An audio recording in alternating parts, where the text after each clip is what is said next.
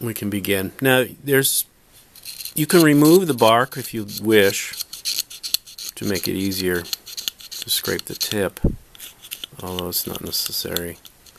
And the way to scrape the tip, and let's make sure I start it at the right length.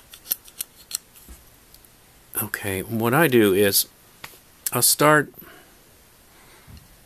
with the blade flat and toward the center of the reed, and not coming off the heart, but scraping diagonally, but with the blade flat. Okay, and then move it to the other side.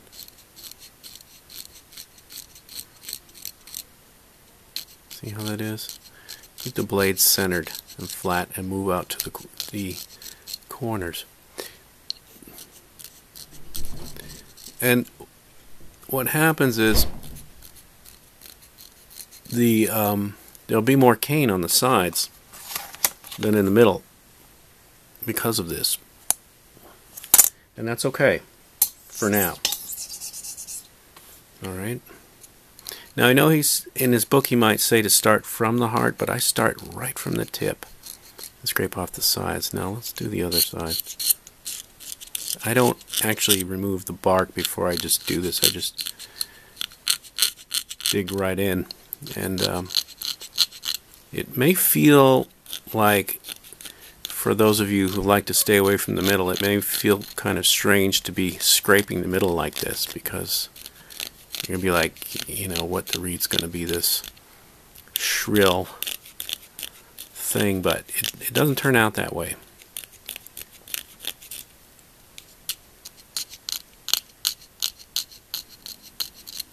It'll be very foreign. Okay, now that was a sound that I don't like to hear. These kids are up to something. Alright, so now, you know what, I'm going to clip the end so it's not frayed. Alright. Just peeping a little bit. Resharpen the knife.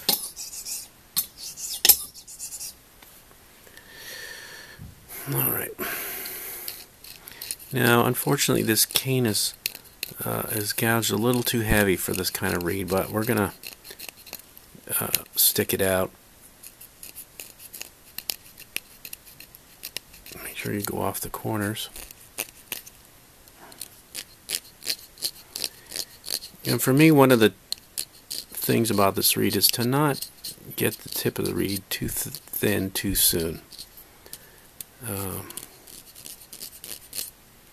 Alright. It's going to feel kind of strange, I think, for some to scrape it this way. But it does work out.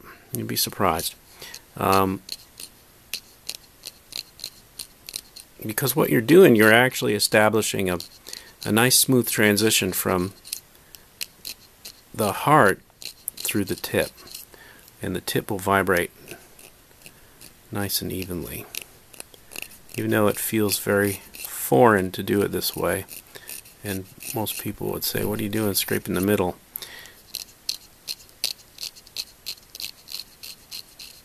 Okay.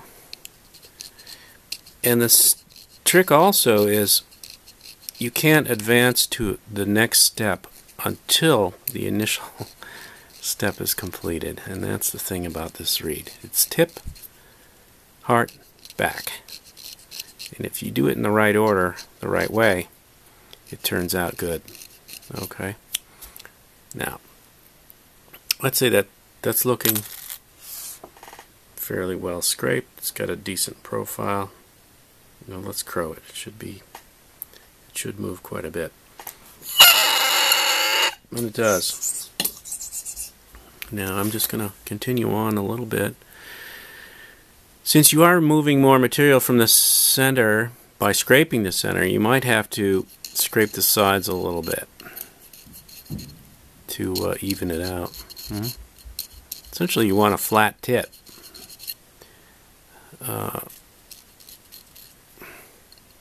Well, it appears flat, but it's an illusion because it actually has a nice concave profile, which is important in reed making. You don't want it to be convex, you want it to be concave from the heart through the tip.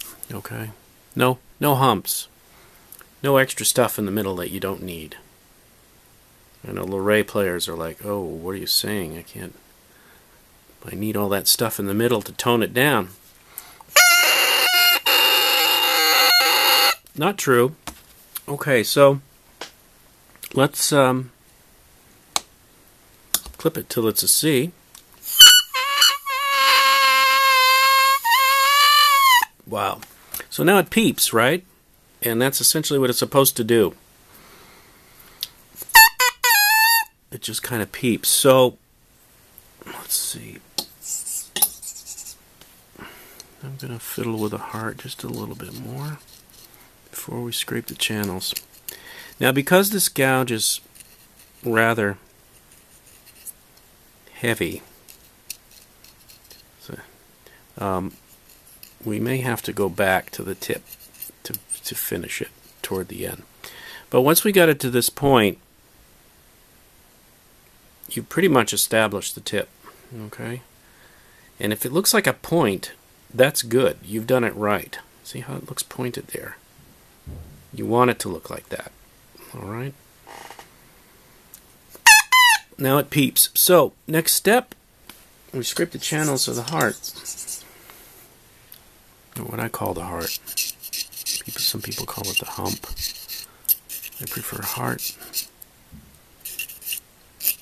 Scrape right off.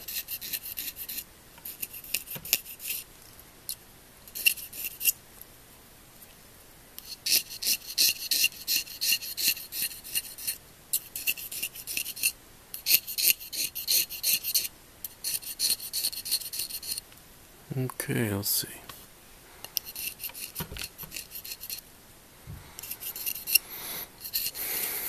And then we're going to play it. Alright. You want it to crow a C, as close to a C, throughout the process. Because you can't really fiddle with the reed unless it's at a C. Alright? Remember that.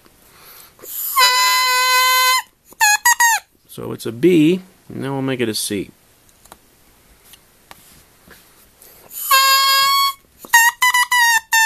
Now it's a C.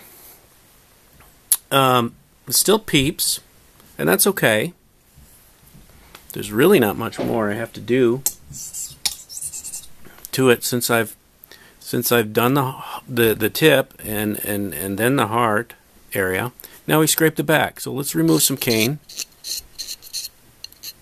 Cane. I know I say that word weird. So I've been living here too long. Hey. You need to stick around, huh? Okay. Where were you all this time? Okay. Alright, now with this bark removed, and be sure, many young students or young reed makers, they don't get the bark and the shell off. The bark is the outer lining, and then the shell is just underneath the bark. You really have to get that off, okay? When you're making this kind of a reed, or any kind of a reed. And oftentimes I see it, and they bring reeds in, and there's still shell and bark on it. It's got to go. Okay, now we're going to make the catch.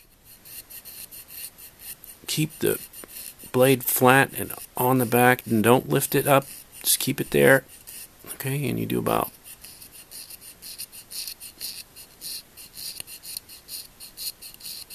maybe 15, and you finish the back of the reed, the catch.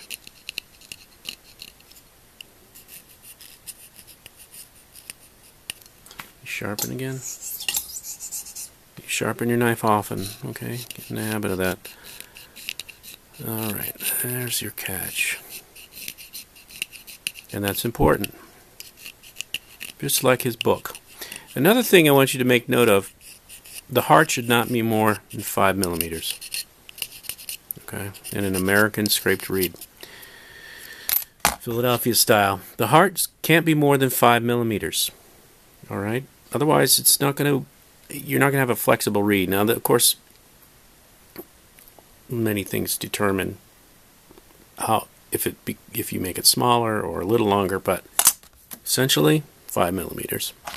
So if it's not, you'll have to move it up. Keep in mind, this is a quick read also. This is a very quick read.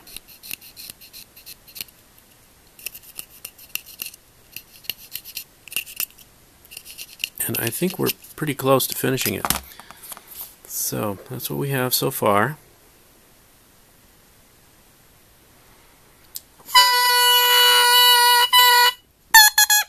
Now we'll do a clip, try to get it closer to a C. And when you take so much out of the back, you're going to have to clip it because it definitely drops the crow. No, that's closer. The last thing I have to do, really, to get this reed almost done, is what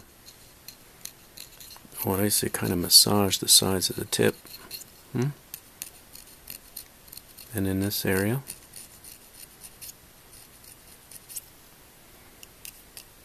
and over here.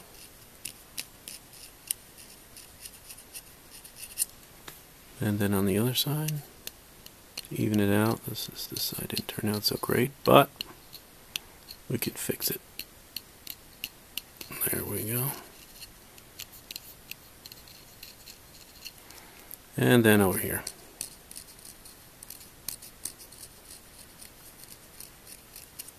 Okay. There, just off the corners, just like he says in his book. Probably another clip and it'll be okay. You can see the profile looks decent, albeit a little long, and you can see through there. I think a clip or two should finish it.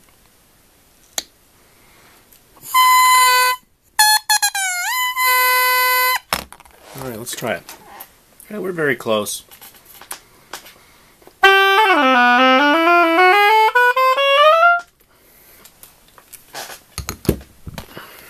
Yeah, the tip is going to need some help.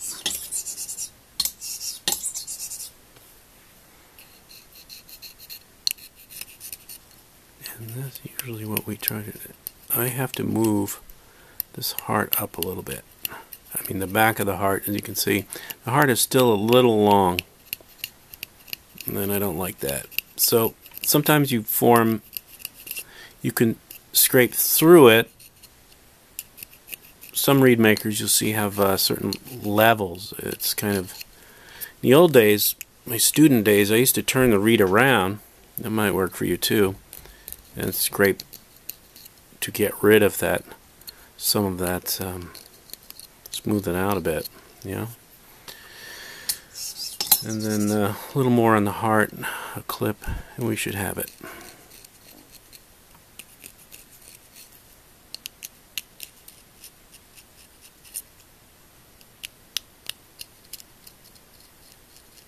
Bear in mind, when you were scraping the tip flat, you established it at the beginning, so you really don't have to do anything more, except for maybe the sides of the tip.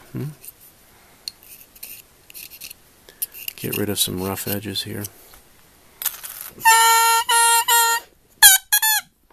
Yes, and a clip or two should do it. One more. No, what are we doing here? One more.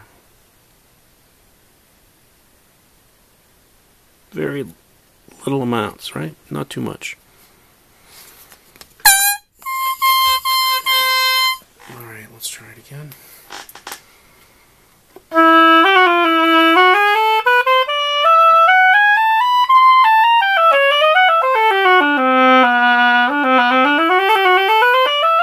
So there you have it. That's your, what I call the J-Light reed.